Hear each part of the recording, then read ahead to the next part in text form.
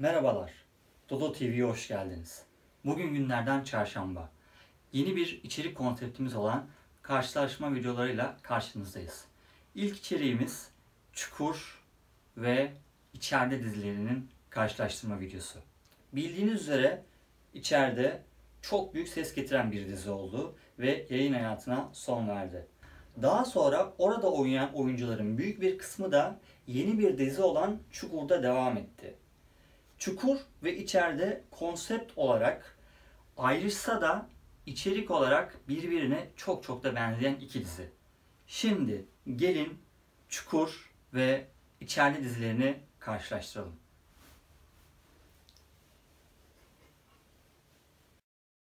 Ay Yapım prodüktörlüğünde çekilen İçeride dizisinin yönetmen koltuğunda Uluç Bayraktar oturuyor. Kendisi daha önce Ezel, Karadayı gibi başarılı yapımlara imza atmış usta bir yönetmen. Dizinin senaristliğini ise Ertan Kurtalan ve Toprak Karaoğlu yapıyor. İçeride konusuyla akıllara Leonardo DiCaprio'nun başrol oynadığı Amerikan yapımı olan The Departed, Köstebek filmini getiriyor. İçeride konusu ile bu filmden uyarlanmış demek bir bakıma doğru olur. Polisiye, aksiyon ve dram türünde izleyici karşısına çıkmıştır. Dizinin oyuncu kadrosunda birçok başarılı yapımdan tanıdığımız oyuncularıyla aklımızda yer edinmiş, sevilen isimler vardır. Dizinin konusu ile Köstebek filminden uyarlanma olsa da dizi karakterlerinin oynadığı roller tamamen orijinaldir aslında. İçeride konusu ile mafya ve polis hesaplaşmasını ele alıyor diyebiliriz. Dizide Polis Akademisi'nde aynı dönemde okuyan Sarp ve Mert adında birbirlerine rakip iki öz kardeş var. Mert'in gerçek ismi Umut'tur ama 5 yaşında kaçırıldığı için gerçek ismini kendisi bile bilmez. Kardeş olduklarından habersiz olan bu iki polis aynı devredir. Sarp, akademi birincisi komiser olarak mezun olmaya bir hafta kala Kaçakçılık ve Organize Suçlar Şubesi'nin Yusuf müdürü tarafından makamına çağrılır. Yusuf müdür odasına Sarp'ı geçmişiyle yüzleştirir. Sarp'ın babası Metin'in geçmişteki kirli ve karanlık işlerinin olduğu dosyayı Sarp'a okur ve ona "Seni mezun etmeyeceğim, mezun olup baban gibi mafya babası Celal Duman'ın tetikçisi mi olacaksın?" der. Bu söz Sarp'ı deliye döndürür. Sarp zaten babasını çoktan silmiştir. Ama Yusuf müdüre ne söylese Yusuf müdür ikna olmaz. Sonunda Sarp'a atıldın der ve bunu duyan Sarp iyice deliye döner. Yusuf müdürün ona yem attığından habersiz bağırır, çağırır ve odadan çıkar. Yusuf müdür Sarp'ın arkasından seslenir ve ona durumu anlatır. Sarp'ın gözlerinde cevheri görmüştür ve artık Celal Duman'ın başındaki suç örgütünün içine sızdıracağı gizli polis Sarp'tan başkası değildir.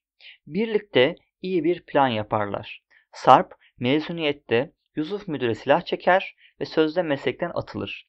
Yusuf müdür Sarp'ı cezaevinde Celal Duman'ın yattığı koğuşa yerleştirir. Sarp bu koğuşta Celal'in adamı Hasan lakaplı Alyanak'ın güveyini kazanır ve tahliye olması ile Alyanak Sarp'ı Celal Baba ile tanıştırır. Sarp Yılmaz artık içeridedir. Organize suç örgütünün içine sızmıştır. Yusuf müdürün planı tutmuştur. Ama Yusuf müdürün bilmediği bir şey vardır. Akademiden ikinci olarak mezun olan komiser Mert aslında mafya babası Celal Duman, namı diğer kebapçı Celal'e çalışmaktadır. Çünkü Mert'i sokaklardan kurtarıp okutan ve komiser olmasına vesile olan Celal babasıdır. Mert, kebapçı Celal'i manevi babası gibi görür ve ona her zaman minnet duygusuyla bağlıdır. Yusuf müdür bu durumdan habersizdir. Bu yüzden organize şubedeki ekibin başına Mert komiseri getirmiştir. Yusuf müdür kebapçı Celal'i başı olduğu suç örgütüne en az adamı Sarp'ı sızdırmışken kendi içerisindeki köstebekten habersizdir. Organize şubenin içerisindeki bu köstebek onun yine en çok güvendiği Mert komiserdir. Diğer içeride oyuncuları ilerleyen bölümlerde gelişen olaylar zinciriyle diziye dahil olmaktadır. Yani dizide aksiyon ve dram hiç bitmemekte, her bölümde katlanmaktadır. İzlenilen her bölüm sonunda bir sonraki bölüm merakla beklenmektedir. Dizide ön planda birkaç karakter yoktur. Ana karakterlerin haricinde diğer içeride oyuncuları da replikleriyle hep göz önündedir. Aslında diziyi başarılı kılan da bu olmuştur. Şimdi gelin içeride dizisi karakterlerini ele alalım. Sarp Yılmaz karakterini Çağatay Ulusoy canlandırıyor. Sarp, Polis Akademisi'ni birincilikle bitirmek üzere olan komiser adayıdır. Organize şubenin Yusuf müdürü ile Sarp ile bir plan yapar. Sarp'ın gizli polis olarak mafya babası kebapçı Celal'in suç örgütüne sızmasını sağlar. Artık Sarp'ın amacı kebapçı Celal'in suç örgütünü çökertmek ve onu içeri tıkmaktır. Aslında amacı ise küçükken kaçırılan kardeşi Umut'u bulmaktır. Sarp, kebapçı Celal'e daha çok yakın olmak için Celal'in kızı Melek ile yakınlık kurar. Bu yakınlık zamanla karşılıklı aşka dönüşür. Mert karakterini ise Aras Bulut İynemli canlandırmakta. Mert, Polis Akademisi'nin ikincisi Sarp'ın devresidir. Yusuf müdür onu organize şubede ekibin başına almıştır. Mert aslında manevi babası kebapçı Celal ile çalışmaktadır. Celal Baba onun gözünde kendisini sokaklardan kurtaran ve okutan adamdır. Mert kendisini ailesinden koparan ve çocukluğunu bitiren adamın aslında kebapçı Celal olduğunun gerçeğini bilmez. Celal babasını hep minnet duyar. Mert komiser kebapçı Celal'in emniyetteki köstebeğidir. Kebapçı Celal karakterini ise Çetin Tekindor oynamakta. Adamları ve sevenleri kendisini Celal Baba diye hitap eder. Hasımları onu acımasızlığıyla bilirler. Asıl mesleği kebapçı ustalığıdır. Karanlık işlerinin merkezi de kendisine ait kebapçı dükkanıdır. Karanlık işlerini yürütürken sıkıntı yaşamamak için manevi oğlu Mert komiser ona organize şubeden sürekli bilgi sızdırır. Kebapçı Celal kurnaz bir karakterdir. Kebapçı Celal'in emniyet içindeki köstebeği Mert komiserdir. Şimdi gelelim Yusuf Müdür'e. Yusuf Müdür'ü ise Mustafa Uğurlu canlandırmakta. Yusuf Müdür, organize şubenin başında birçok suç örgütünü çökertmiş ve efsaneleşmiştir. Kebapçı Celal'in başı olduğu suç örgütünü ise 20 yıldır bitirememiştir. Celal'i bitirmek için en büyük kozu olan Sarp'ı sahaya sürer. Sarp bir süre sonra Kebapçı Celal'in en has adamı olur. Yusuf Müdür Kebapçı Celal'i enseleyeceği her operasyonda son anda elinden kaçırır. Yusuf Müdür'ün bilmediği bir şey vardır. Yusuf Müdür'ün organize şube ekibinin başındaki Mert komiser Yusuf Müdür'ü her operasyonda kebapçıya öter. Yusuf Müdür kebapçı Celal'in içerisine Sarp'ı gizli polis olarak sızdırmıştır. Ama kendi içerisindeki köstebeğin henüz farkında değildir. Bir diğer karakter Melek, Melek'i ise Bensu Soral canlandırmakta. Kebapçı Celal'in öz kızıdır ama kendisi bunu bilmez. Celal Baba, Mert gibi kendisini de sokaklardan kurtardığı için Celal Baba'yı manevi babası olarak görür. Celal Baba Melek'i okutmuş ve avukat yapmıştır. Melek, Celal Babasının en has adamı olan gizli polis Sarp'a aşıktır. Mert ile sokaklarda büyüdüğü için Mert'i öz kardeşi gibi sever. Kebapçı Celal'in en zayıf noktası öz kızı Melek'tir. Celal Babası onun saçının kılına zarar gelmesini istemez. Bir diğer karakter Davut ise Rıza Kocaoğlu canlandırmakta. Kebapçı Celal'in en sadık tetikçisidir. Celal Baba'nın birçok faili meçhul cinayetini Davut işlemiştir. Gözü kara ve acımasızdır. Celal Baba'ya mutlak bir sadakatle bağlıdır. Celal Baba'nın kızı Melek, Davut'un platonik aşkıdır. Melek Sarp'a aşık olduğu için Davut Sarp'tan hep nefret eder. Coşkun karakterini Sebil Sayın canlandırmakta. Coşkun, Kebapçı Celal'in eski adamıdır. Mert komiseri yani Umut'u çocukken kaçıran adamdır. Çocukları dilendiren çetenin başıdır. Celal çocukken Mert ve Melih'i Coşkun'a gizliden vermiş ve sonra onları Coşkun'un elinden kurtarmış gibi yapmıştır. İşi bittiğinde de Coşkun'u öldürmüştür. Herkesin ölü bildiği Coşkun ölmemiş ve sonra diziye dahil olmuştur. Coşkun, Celal'in en büyük sırlarını bilen, hayatta kalan tek adamdır. Bir diğer karakter Alyana Yıldıray Şahinler canlandırmakta. Çevresinde Alyanak ismiyle tanınır. Celal Baba'nın en has adamlarından biriyken ihanet etmiş, Kebapçı Celal'in düşmanlarıyla işbirliği yapmıştır. İşbirliği yaptığı Köstenceli'yi Celal Baba öldürünce Alyanak yine çakallığa yatarak Celal Baba'dan af dilemiştir. Kebapçı Celal Alyanak'ın bu durumundan faydalanmak için onu küçük köstebeği yapmıştır. Artık Celal'den nefret eden düşmanları Alyanak ile işbirliği yapacaktır. Alyanak da bunları Celal'e ötecektir. Eylem karakterini Damla Colbay canlandırıyor. Mert komiserin deyimiyle gazeteci kızdır. Mert komiser ile birbirlerine aşıktırlar. Sarp, Eylem'i kız kardeşi gibi sever ve korur. Eylem, Sarp'ın annesiyle aynı evde yaşar. Ne zaman başını belaya soksa Mert komiser yardımına yetişir. Bir diğer karakter Füsun Yılmaz ise Nihal Koldaş canlandırmakta. Sarp'ın öz annesidir. Kendi mahallesinde kiracısı olduğu ev yemekleri yapan bir dükkan işletir. Oğlu Sarp'ın polis olmasını beklerken mezuniyet töreninde akademiden atılma olayına şahit olmuş ve kahrolmuştur. Aslında bu olayın Yusuf Müdür ile Sarp'ın Celal'in çetesini bitirmek için yaptıklarını hala bilmez. Oğlu Sarp'ın meslekten atılmadığını, gizli polis olduğunu bilmektedir. Füsun teyze küçükken kaçırılan oğlu Umut'un hala yaşadığını düşünmektedir ve en büyük hayali ona kavuşmaktır. Yeşim Duman karakterini Gözde Kansu canlandırmakta. Yeşim, kebapçı Celal'in eşidir. Celal'e hep kocam diye seslenir. Celal'in Melek'e düşkün olmasından dolayı Melek'i pek sevmez. 17. bölümde Melek'in Celal'in öz kızı olduğunu öğrenmiştir. Celal onun için her şeyden ve herkesten önemlidir. Bir diğer karakter Minik, Seyitan Özdemir tarafından canlandırılmakta. Celal Baba'nın sağ koludur. Oldukça uzun boylu, ilk bakıldığında sert mizacı olan korkulası bir adamdır. Kebapçı Celal'e mutlak sadakatle bağlıdır. Celal Baba için canını düşünmeden verebilir. Yaşar karakterini Mehmet Yılmaz Ak canlandırıyor. İçeride dizisinin 17. bölümüne dahil olmuştur. Yaşar, Kebapçı Celal'in ilk eşinin birlikte kaçtığı adamın oğludur. Coşkun ile birlikte Celal Baba'nın kızı Melek'i kaçırarak babasını öldüren Kebapçı Celal'e meydan okumuştur. Yaşar, intikam almak için Kebapçı Celal'i öldürmek ister. Yaşar, oynadığı karakter ile izleyicide psikopat izlenimi yaratmayı başarmıştır. Barış karakterini Deniz Gürsumar canlandırmakta. Sarp tarafından annesinin ev yemekleri dükkanına yerleştirilmiştir. Annesi bunu bilmez. Barış'ı annesini korusun diye annesinin karşısına çıkarmıştır. Barış konuşurken biraz patavatsız, dükkanda iş yaparken de tabak kırmasıyla fazlaca sakar bir karakteri canlandırmaktadır. Akın Işık, Ercan Kesal. İçeride dizisinde 6. bölüme kadar oynamıştır. Uluslararası kaçakçılık yapmaktadır. Kebapçı Celal ile birlikte yasa dışı işler yapmıştır. Kebapçı Celal'i bitirmek için Alyanak ile işbirliği yapmış, Celal'in ihanetin farkına varınca Akın Işık'ın dizisinin 10. bölümde yakarak öldürmüştür. İlerleyen bölümlerde Akın Işık'ın eşi intikam almak için diziye dahil olmuş, Celal'in hastamı Davut tarafından silahla öldürülmüştür. Ve en önemli karakterlerden bir tanesi de Mestan Gönül. Bu karakteri de Mustafa Yıldırım canlandırmaktaydı. Kebapçı Celal'in en sadık adamlarındandır. Celal babası için gözünü kırpmadan canını verebilir. Babam kurban repliği ona özgüdür. Sarp'ın içlerine sızmış bir gizli polis olduğunu öğrenir. Emin olmak için kebapçı dükkanına tek gelmesini söyler ve emin olduğuna Sarp ile ölümle kavga ederken Alyanak tarafından öldürülür.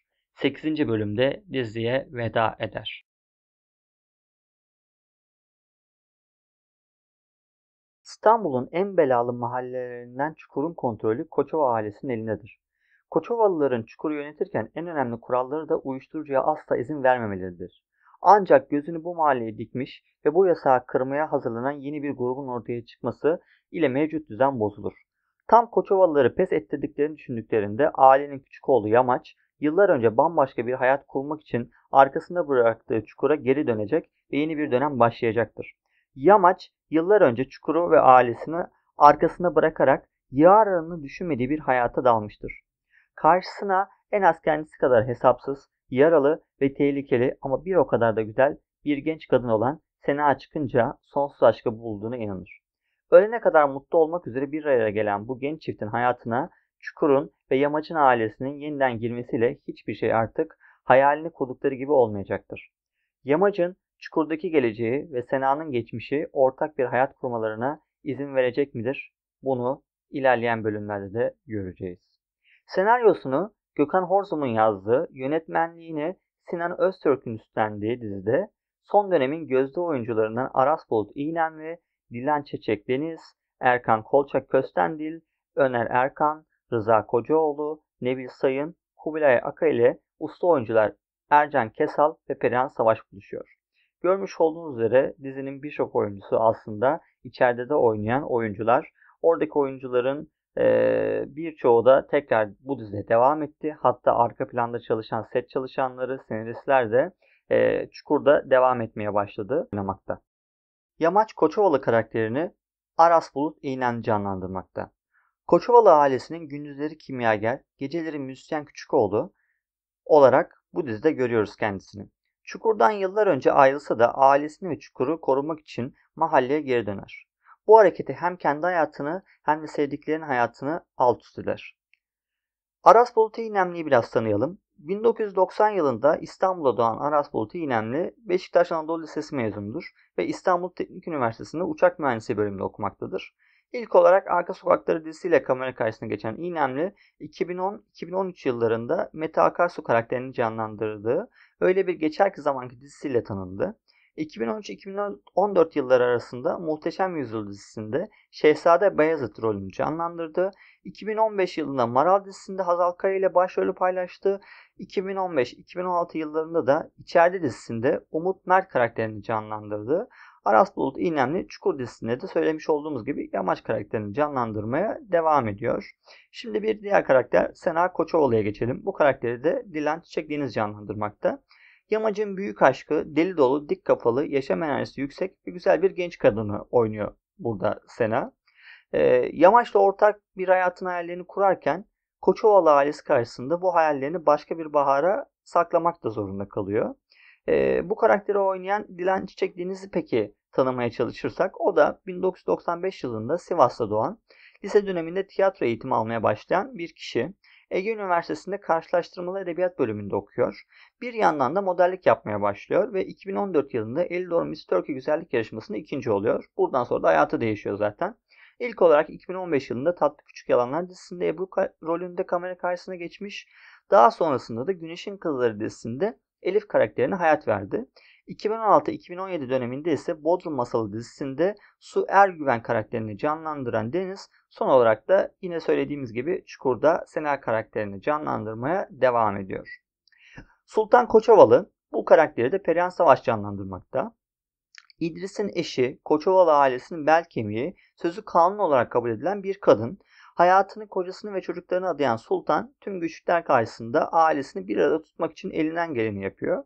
Perihan Savaş da 1956 yılında İstanbul'da doğan, 1971 yılında Şehzade Sinbad Kaf Dağı'nda filmiyle sinemaya adım atan birisi. O zamandan beri yaklaşık 120 filmde rol almış. 1974'te 11. Antalya Film Festivali'nde Bedrana filmindeki performansı ile en iyi kadın oyuncu rolünü de almıştır. 1989'dan beri televizyon dizilerinde rol alan Perihan Savaş halen Çukur dizisinde de devam etmektedir. İdris Koçovalı'yı Ercan Kesal canlandırmakta. Koçovalı ailesinin reisi ve tüm Çukur mahallesini yöneten kudretli, cömert bir adamdır. Saldırıya uğrayan ailesini ve Çukur'u ayakta tutabilmek için hayatının en büyük mücadelesini Çukur içerisinde vermektedir. Ercan Kesal'ı da tanımak istersek 1959'da Nevşehir doğumlu olan, ilk ve orta öğrenimini Avanos'ta, lise öğrenimini Nevşehir'de tamamlayan bir oyuncu. 1984 yılında Ege Üniversitesi Tıp Fakültesinden mezun oldu ve uzun yıllar boyunca tıp doktoru olarak çalıştı ve sağlık sektöründe yöneticilik yaptı. Nuri Bilge Ceylan'ın Uzak filmindeki oyunculukla başlayan sinema serüveni aynı yönetmenin 3 Maymun ve Bir Zamanlar Anadolu'da filmlerinde senarist ve oyuncu Vivian, Saç, Küf, Yozgat Blues, Sen Aydınlatırsın Geceyi, Hükümet Kadın 1-2 ve Ben O Değilim gibi filmlerde oyuncu olarak da devam etti. Oyuncu ve senarist olarak ulusal ve uluslararası birçok festivalde ödüller aldı. Peri Gazozu isimli kitabı iletişim yayınlarından 2013 Temmuz ayında, Evvel Zaman isimli kitabı ise 2014 Mayıs ayında İttihaki Yayınları tarafından yayınlandı. İletişim yayınlarından 2015 yılında Nasipse Adayız isimli kısa romanı da yayınlandı. Sinema ve tiyatro oyuncusu Nazan Kesal'la evli ve Poyraz'ın da babasıdır. Kahraman Koçovalı, Mustafa Üstündağ, Koçovalı ailesini İdris'in veliahtı olarak yetiştirdiği ailenin ikinci büyük oğlu olan Kahraman, ağabeyi de hapiste olduğu için aile işlerinin başına geçer. Lider özellikleriyle konumunu garantileyen Kahraman, babası kadar stratejik düşünmese de söz konusu icraat olunca son derece başarılıdır. Mustafa Üstündağ, Kahraman Koçovalı karakterini canlandırmıştı ama dizide vefat ederek diziden ayrıldı. Mustafa Üstündağ da Müjdat Gezen Sanat Merkezi tiyatro bölümü mezunudur. Kocaeli Bölge Tiyatrosu, Kartal Sanat İşbirliği ve birçok sahnede de görev almıştır. Kurtlar Vadisi Pusu dizisindeki Muro rolüyle de fenomen haline gelmiştir. Selim Koçovalı karakterini de Öner Erkan canlandırmakta. İdris'in 3. oğlu, Yamaç'ın ise en küçük ağabeyidir.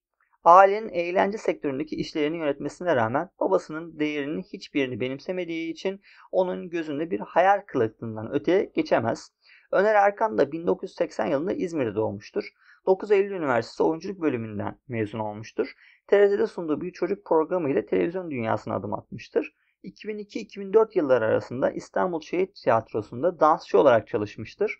2004 yılında ise oyun atölyesine girmiştir. Bornova Bornova filmindeki performansı ile Antalya Altın Portakal Film Festivali'nde en iyi erkek oyuncu ödülünü kazanmıştır.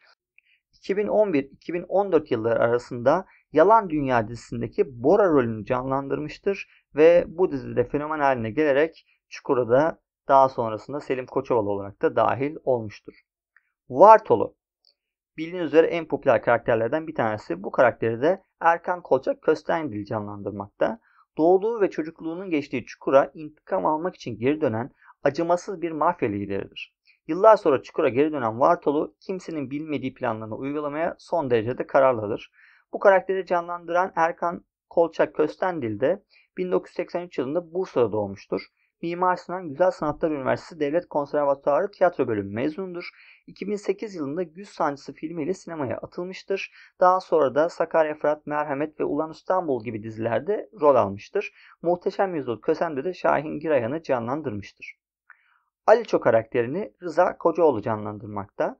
İdris'in sokaktaki gözü kulağıdır. Çöp toplayarak geçimini sağlamaktadır. Daha iyi şartlara sahip olabilirken kendisi bu hayatı seçmiştir. Askerde büyük bir travma yaşamıştır. İnsanlardan uzak olmak istemektedir. Müthiş bir sayısal zekası ve hafızası da vardır.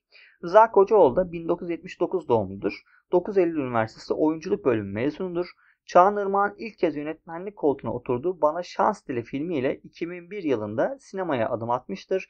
Bugüne kadar 50'ye yakın sinema filminde ve dizi filminde oynamıştır. En sonunda yine bahsettiğimiz gibi İçerde dizisinde Davut rolünü canlandırmaktaydı. O diziden de yine Çukur'a transfer olmuştur. Celasun karakterini Kubilay Aka canlandırmakta. Çukur'un dışına hiç çıkmamış, yakışıklı ve öfkeli bir delikanlıdır. Gençliği ve toyluğu ile öfkesi birleşince yanlış yollara sapar. Düzene karşı olan Celasun asi davranışlarla hayatını zora sokar. Bir diğer karakterimiz de Muhittin. Bu karakteri de içeriden tanıdığımız Nebil Sayın canlandırmakta. Mahallenin berberi, racon bilir delikanlıdır. Çukur'un suç dünyasına bulaşmamış, insanlara zarar vermekten çekindiği için o işlerden uzak durmuştur. Tabiatında da şiddet bulunmamaktadır. Evet, sizlere İçeride ve Çukur dizisindeki hem oyuncuları tanıtmaya çalıştık, hem bu dizilerin arasındaki ortak bağlantılardan bahsetmeye çalıştık ve oynayan oyuncuların birazcık daha öncesinde yapmış olduğu çalışmalardan da sizlere söz ettik. Evet, karşılaşma videomuzu beğendiyseniz eğer lütfen yorumda bunu belirtin. Yeni karşılaşma videoları için görüşlerinizi de bize belirtirseniz çok seviniriz. Bu videoyu beğenmeyi ve DoDo TV kanalımıza ücretsiz abone olmayı lütfen unutmayın. Tekrar görüşünceye dek hoşça kalın.